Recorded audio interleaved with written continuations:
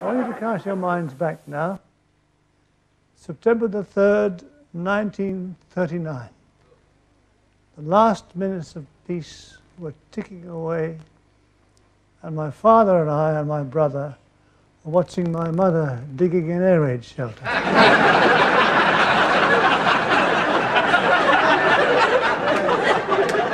Oh, she's a great little woman, said father, and getting smaller all the time. Just then, a man called Neville Chamberlain, who did Prime Minister impressions, he spoke on the wireless, and he said, "We have not heard from Mr. Hitler. So as from 11 o'clock today, we are at war with Germany." I love that "we" bit.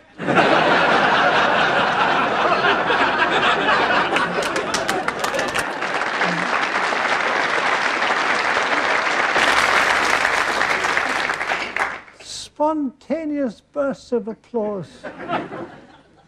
It was a great day for the Milligan family when two military policemen dragged me screaming from the house, took me to Victoria Station and put me on the train for Bexhill, which I was to discover was an above-ground cemetery.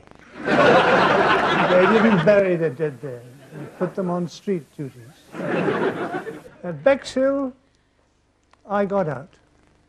It wasn't easy. The train didn't stop there.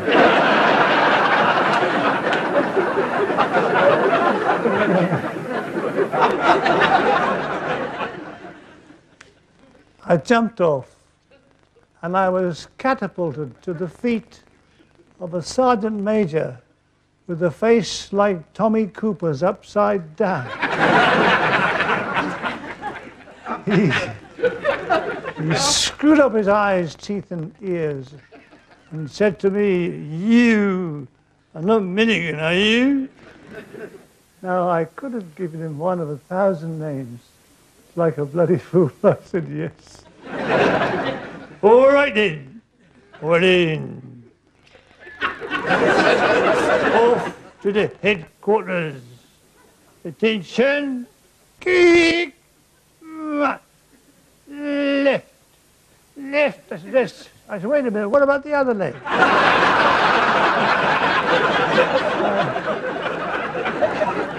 I didn't want to join a one-legged regiment. And I've got nothing against one-legged soldiers, but then neither have they.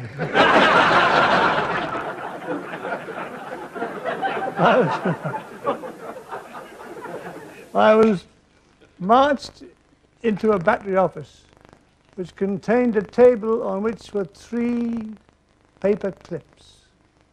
On the wall was a picture of a woman with big tits, captioned, "Join the Navy and see the world." Then, an officer wearing a World War II uniform over a World War I body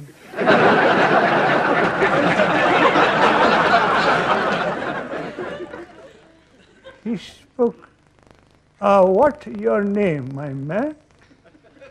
I said, "Spike Milligan, sir." "Silence when you speak to an officer," said the sergeant. "Now, Milligan, now, where are you from?" "London, sir." "Which part?" "All of me." The first thing you find out in the matters in the army is food. At meal times, there was a duty officer present who was informed what the dish of the day was. In this case, it was sausages. The cook called out, "Duty officer present, eat to attention." And the officer came walking past and said, "Any complaints?" The gunner next to me said, me. No, what have you got? The gunner said, I've got piles. That's funny, said the officer. Everybody else has got sausages.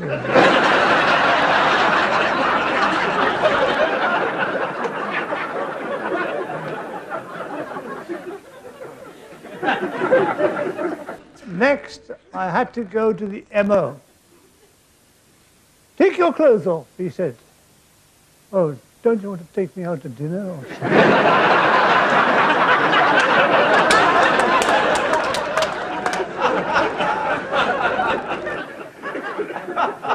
How long has it been like that? I said, that's as long as it's ever been.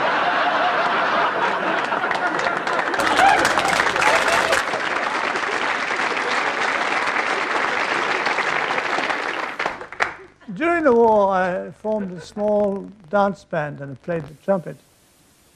At one dance, a soldier came up to me and ripped open his battle dress jacket, pointed to a wound and said, Dunkirk! So I lowered my trousers and showed him my appendicitis scar, and I said, Lewisham General Hospital!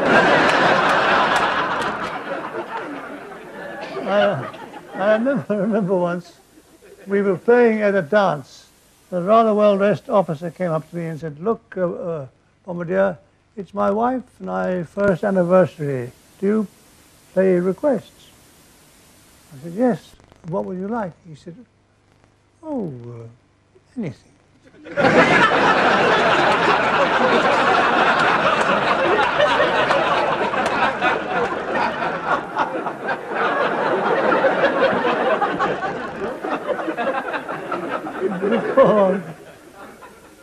Before long, we went overseas at the request of the women of Bexhill. Couldn't stand the pressure any longer. We went on board the SS Otranto, a sturdy ship with a slight tendency to sink. We wondered why the crew all slept in the lifeboats. Anyway, the first day in action, Gunner Shapiro and I were detailed to run a telephone wire up a hill to an OP. We got about halfway up, and suddenly mortars commenced, and as we got nearer the top, it increased in density. After one particularly loud blast, Shapiro turned to me and said, are we insured against this sort of thing? We were gradually winning the war, and I had to take it and Lieutenant Bowman Smythe and his pipe in my Bren carrier to look for a new OP. As we drove along, we came to an area that seemed remarkably quiet, very uncomfortable. The lieutenant and his pipe got out and started looking at his maps to fix a new position. I heard something behind me. I turned round, and there were 3 German paratroopers standing with their hands up. Bowman Smythe said, what's going on there? I said, there are 3 German paratroopers here, sir. He said, well, ask them what they want.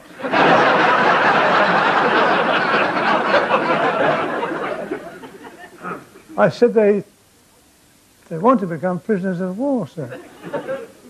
But tell them we haven't got the facility. I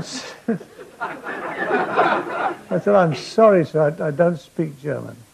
He said, come here, take these maps. He went over these German paratroopers and went, as like chickens, he went, shoo.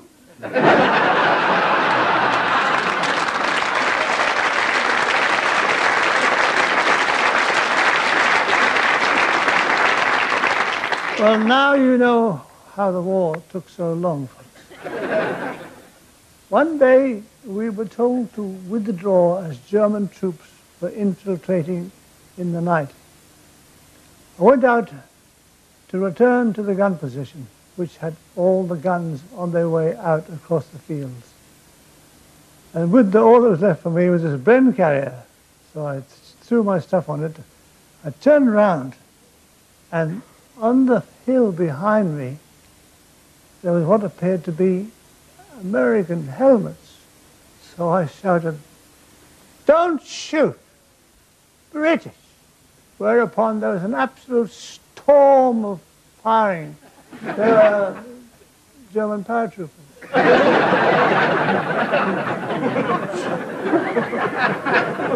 And I'll stop the show here a while, because apropos of that occasion, there's a German who came over here during the war, was taken prisoner. His name is Hans Tesk. And he read one of my war books, and he suddenly realized that he had been one of these paratroopers shooting at me. So he wrote to me and told me, and I thought I must take him out to lunch, so I did. And we had a wonderful lunch like this, and at the end of it, I said, "Look, Hans, you must autograph my menu." He said, "Of course, Spike." And he wrote, "Dear Spike, sorry I missed you on February the 10th.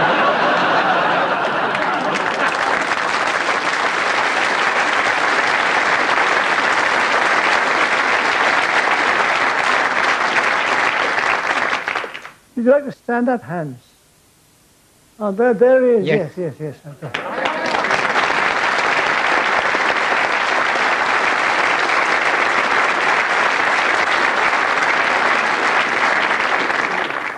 When victory came in Tunis, we were given a week's leave in Tunis under Sergeant Bullock.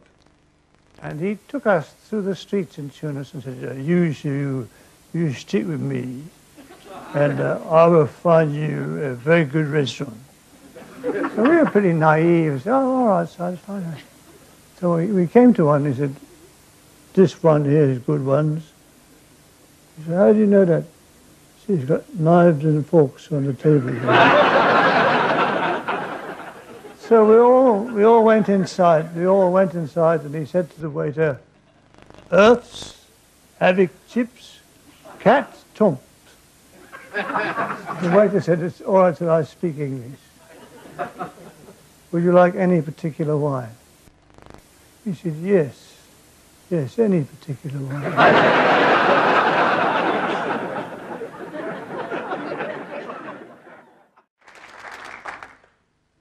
The war came to an end sometime in the middle of the 70s. Anyhow, and after the war I wrote the goons, and apparently died. People said,